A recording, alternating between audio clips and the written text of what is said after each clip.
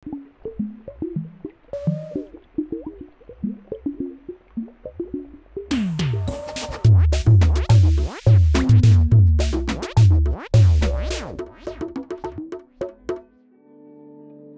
võin enda muusiku karjäärist tuua sellise näite, et mina hästi tahtsin saada Eesti Laulule, hästi tahtsin saada aastaid, et see oli üks mu nagu hästi suur unistus. Ja ühel hetkel ma sain sinna, aga see käis nagu niimoodi, et ma olen 3 korda proovinud. Esimene kord mind ei võetud sinna. Appi kui õudne, ma mõtlesin, ma tegin kõik valesti. Teine kord ma sain sinna. Ja absoluutne emotsioon, jess, ma olen parim muusik, ma sain sinna, et hästi hea tunne. Ja 3. kord, 3. aasta, jälle mind ei võetud. Et see ongi nagu selline Ameerika mäed nagu käivad üles jälle.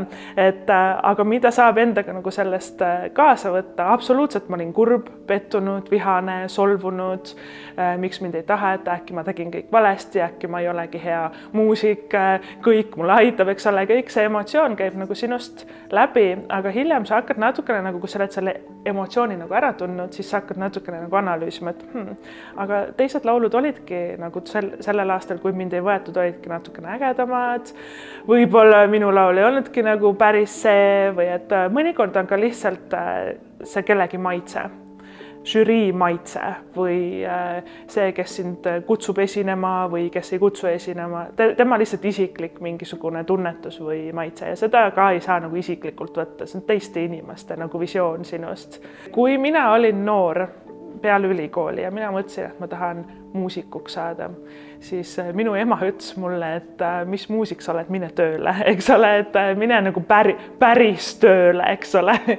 Et hästi raske on, sest teatud inimesed sinu elus ja lähedased inimesed need, kelle poolt sa nagu tegelikult vajaksid just seda tuge või seda, et keegi lihtsalt valideeriks sind või et sinu valikuid elus ja et oleks lihtsalt olemas. Et ma ei vaja seda, et keegi ütleks, et sa teed nüüd mingit hästi või et õiget asja, et pigem ongi nagu see, et oma pereliikmete ja lähedaste poolt tahaks lihtsalt nagu seda, et sa oled olemas, et sa toetad, et sulle ei pea meeldima mu muusika, aga sa lihtsalt toetad.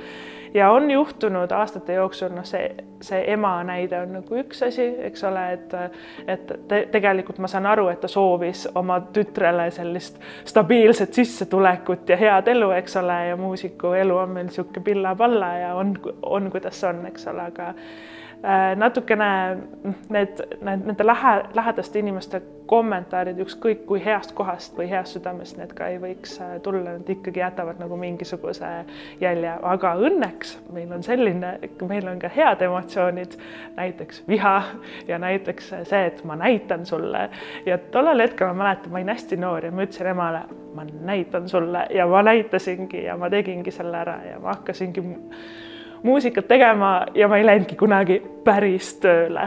Ma arvan, et noorel inimesel või täitsa lapsel nii palju kuidagi uut kogemust ja informatsiooni tuleb iga päev peale, et sa võib-olla unustad ära kiiremini või et ei märka. Tead, ma olen tähele pannud, et mida vanemaks ma saan, seda rohkem ma hoian kinni nagu sellest.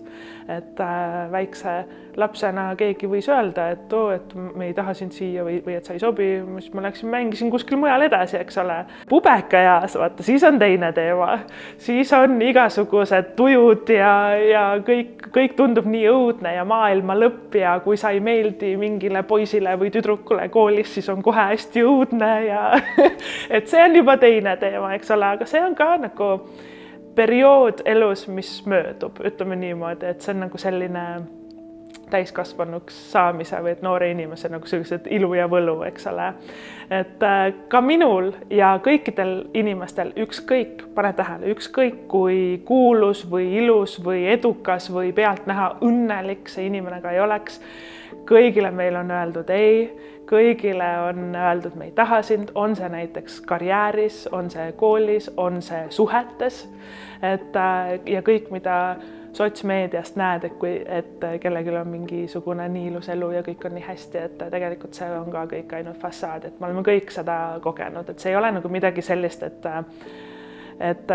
sa ei pea sellest tundma ennast kuidagi igavesti halvasti. Aga jah, jällegi ma tulen tagasi selle juurde, et kõige olulisem osa, mida mina olen õppinud, on see, et need tunded on hästi olulised selle juures ja isegi negatiivsed tunded, et neid ei tohi alla suruda, et need tuleb endast välja elada.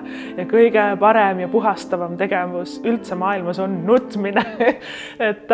Ja nutta tulebki lahinal ja nutta tulebki nagu täie rauaga, et see kõik endast nagu välja saada, elu läheb edasi ja siis kui ei võetud mängu, siis ei võetud, siis lähed teise kohta mängima lihtsalt ja leiad enda inimesed, kes võtavad su enda kampa.